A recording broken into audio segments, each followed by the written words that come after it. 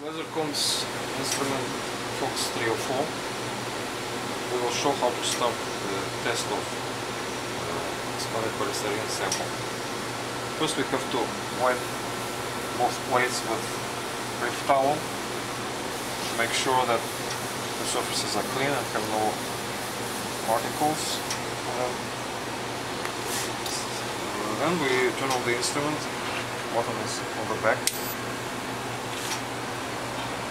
Next we have to select units, for example SI units. To that we should go to the computer with WinForm software. We establish communication between computer and instrument. This particular computer has many copies of the WinForm software. We're using one of the copies. We click on the icon. So actually this software is already, this copy of the software is already connected to this particular instrument or test run window, and we have select most important selections for this test. So test mode should be selected as normal. Then we should select one of the two calibrations saved on the instrument, either user type. We should select, in this case we should select user type, because all the EPS samples standards, they are tested versus this instrument's user type calibration. And second selection is instrument calibration, not filed one. And also we have to select manual thickness. Later we will enter thickness of the expanded polystyrene sample written on the sample. Next step we have to click run. Polystyrene standard. This is its serial number, and this is thickness of the sample written in millimeters. We put the sample inside the instrument's chamber, and then we go to the computer. On sample information window we have to enter first name of the test.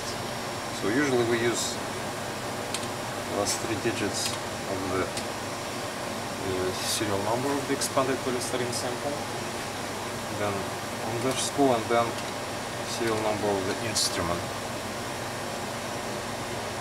Here thickness window we enter thickness of the sample, 25.1 millimeters.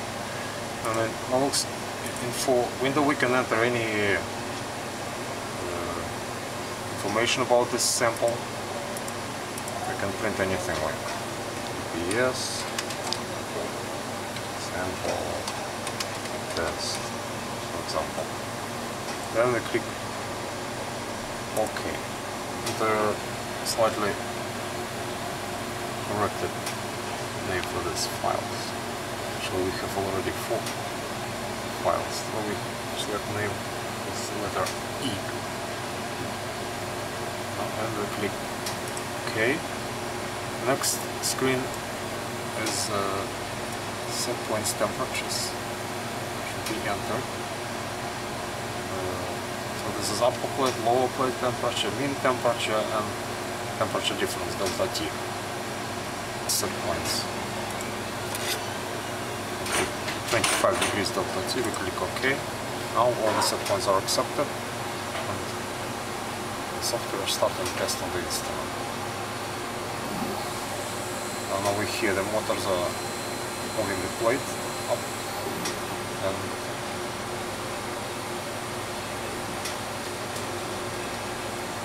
around start. So next we have to select criteria, equilibrium criteria. So instrument is running test now. You can see on the LCD screen all the temperatures, hyphometer signals. At the beginning the hyphometer signals are very big because the sample is absorbing all the heat from the plates. And you see that this is test of this first set point out of 4 set points.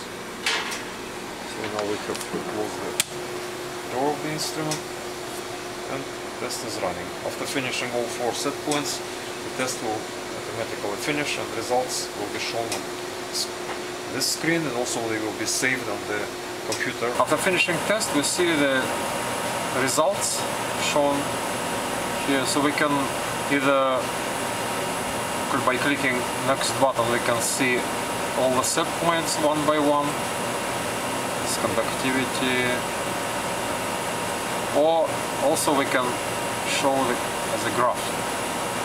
So we can select upper, lower, or average of all three of them. Usually we plot all.